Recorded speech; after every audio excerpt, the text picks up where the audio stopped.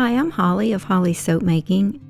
I've had a few soap requests lately from my family and friends, so I thought I'd do a short series on my 3 most requested soaps, starting with one I've been making for over 10 years, my salt, pink clay, and coconut milk soap that's scented with a sweet grapefruit blend of essential oils. I'll show the recipe at the end of this video, and all of the other details will be included as I go along. You'll also find links and information listed in the description box below. For the salt in this soap, I used a fine Himalayan pink salt. I also like to use fine sea salt or fine kosher salt if I have them on hand. Most salt soaps contain salt in quantities 50 to 100% of the oil weight, however this one only contains 10% salt. So for my 1300 gram recipe, I weighed out 130 grams of the fine Himalayan salt. I've tried various amounts of salt over the years, and this one was just always the favorite. You can add more if you like, just remember the amount of coconut oil and superfat in the recipe will need to be increased to counter the salt's effect on the lather and the drying effects of the increased coconut oil. I normally use no more than 23% coconut oil in my recipes, but increased it to 50% here to help with the reduced lather due to the salt. And my superfat is usually 5 to 6%, but I increased it to 12% to counter the drying effects of the increased coconut oil. In addition to the salt, I like to add a little rose kaolin clay to the soap. I mixed it with some distilled water to make it easier to blend in later.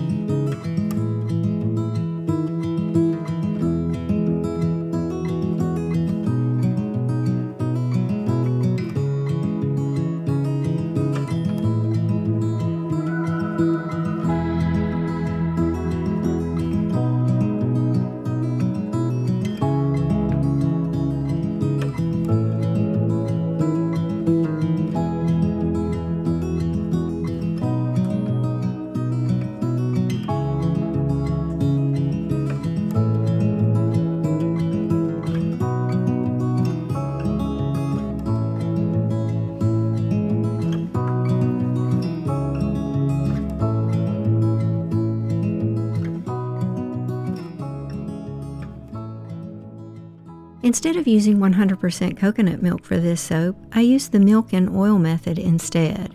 I calculated the liquid requirement for my lye based on a 33% lye concentration, or a 2:1 water to sodium hydroxide ratio. I divided that liquid amount and used half as distilled water to dissolve the sodium hydroxide, and the other half was added as coconut milk to the melted oils. I've used this process in the past and have another more detailed milk and oil video that I'll link below if you'd like more information on this method. Just a quick safety note that soap making does involve the use of sodium hydroxide, which can burn your skin and permanently damage your eyes. So be sure to learn and follow lye safe handling procedures when you're making soap. Also keep in mind when you're making a strong lye solution like this one, it will get much hotter than normal and can emit more fumes, so don't stand directly over the container and work in a well-ventilated area.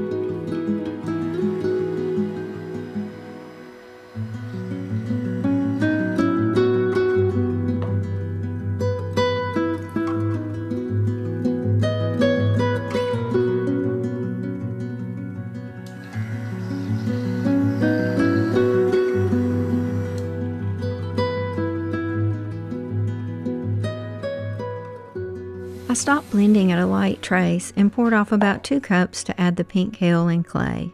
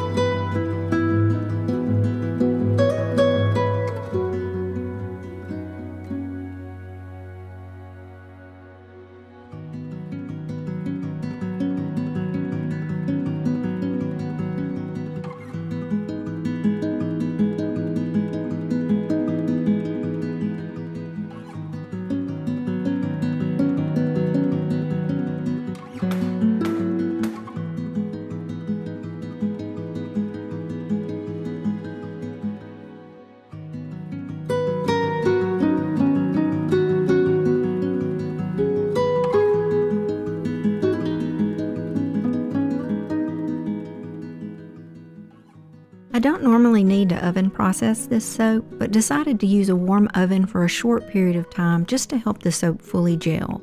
I preheated my oven to its lowest temperature of 170 degrees Fahrenheit and then turned it off. I placed the mold in the warm oven for about 2 hours, and at that point the soap had completely gelled. I removed the soap from the oven and left it uncovered on the counter until the next morning when I was able to cut it.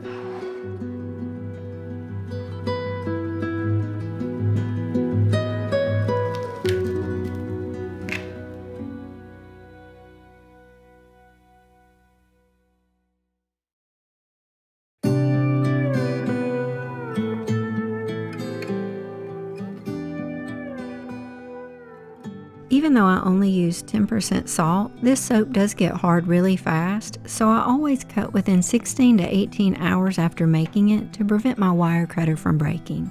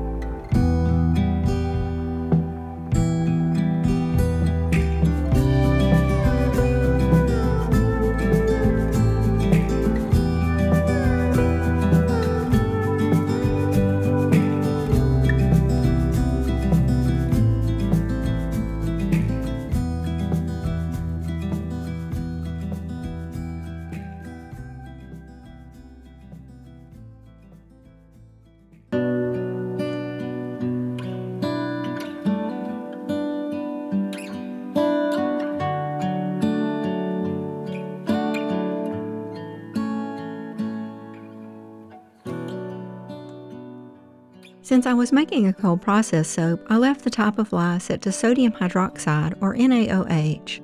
My recipe oil weight was 1,300 grams. My lye concentration was set to 33%. I set the superfat to 12% and my fragrance usage rate was 50 grams per kilogram.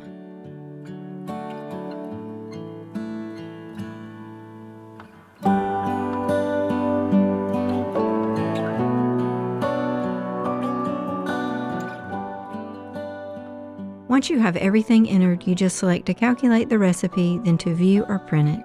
SoapCalc will give you a really nice listing of all of your ingredients, including the amount of sodium hydroxide required to saponify your oils. Thank you so much for watching, and I hope you found something useful here to help you in your soap making.